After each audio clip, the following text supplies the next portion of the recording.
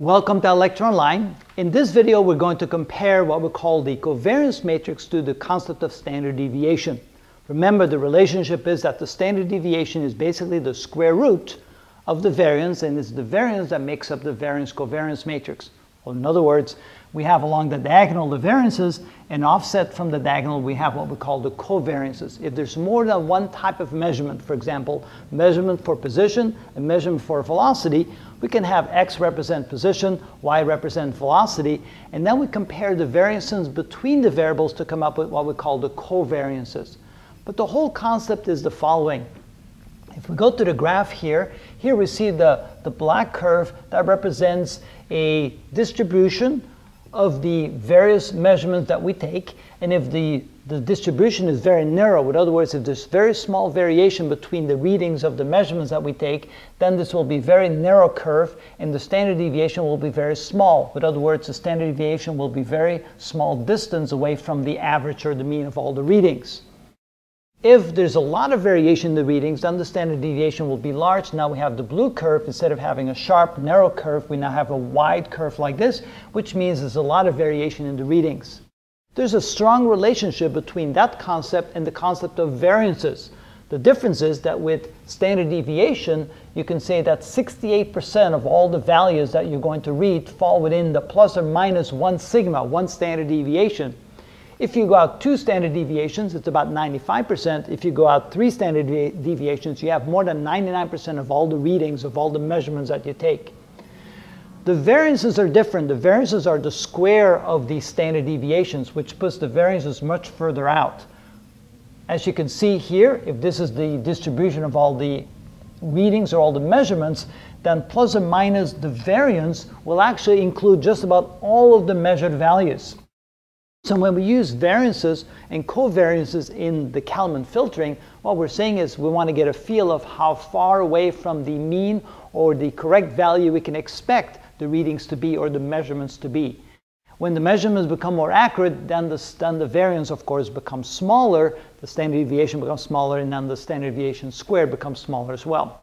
To get a feel for it numerically, here we have 5 measurements. Let's just use one variable, the x, and we're going to go through these various processes to see how to come up with the variances and the covariances. Well, in this case, since we only have one variable, we can only come up with variances. So the average of the measurements can be found, which is also called the mean, by summing all the readings together, 2 plus 4 plus 5 plus 7 plus 7, and divided by the number of readings. In this case, there's 5. That's 14, 19 plus 6, 25 divided by 5. So the average or the mean is 5. Now what we're going to do is calculate the deviation from the average for every one of those readings. So for the first one, we get the average minus 2, and that is equal to 3. We take the average minus 4, the difference is 1. We take the average minus 5, the difference is 0. We take the average minus 7, the difference is 2. I know that the difference is negative 2, but we just want the magnitude of the difference. Since we're going to square the number anyway, we don't care if it's negative. And finally, we get 5 minus 7 equals 2. Again, that's the deviation from the mean. What we're going to do now is we're going to sum them all up. We're going to square them, sum them all up, and divide by n. So now we can say that the variance for the value of x, which is the variance, which is sigma squared, is equal to the sum of all the deviations squared. So it would be 3 squared plus 1 squared plus 0 squared plus 2 squared plus 2 squared, and divided by the number of readings that we have, which in this case is 5. So the variance is equal to, that would be 9 plus 1 plus 0 plus 4 plus 4 divided by 5, which is equal to 10. That would be 18 divided by 5, which is equal to 3.6. This virtually guarantees, that's what the variance really means if you think about it, this virtually guarantees that no value will fall outside plus or minus 3.6 added and subtracted from the average 5. For example, if the mean is 5, if we add plus 3.6 to it, we get 8.6, and if we subtract 3.6 from it, we get in this direction, I'll just put arrows on there, this direction we get 1.4.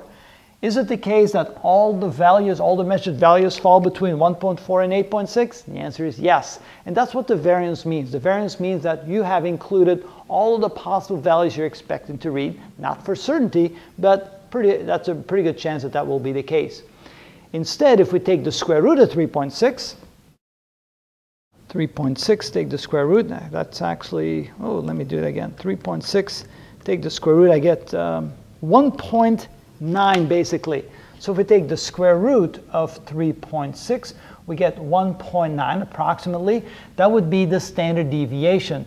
So standard deviation would be equal to 1.9, and the variance would be equal to 3.6.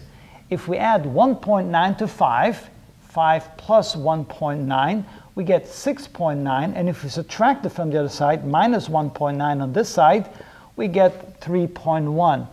Theoretically, 68% of all the values should fall between 3.1 and 6.9. In this particular case, that's not even true. Only 2 out of the 5 fall within that region. Because the number is so small, there's only 5 of them, it's likely that that will not, that will happen.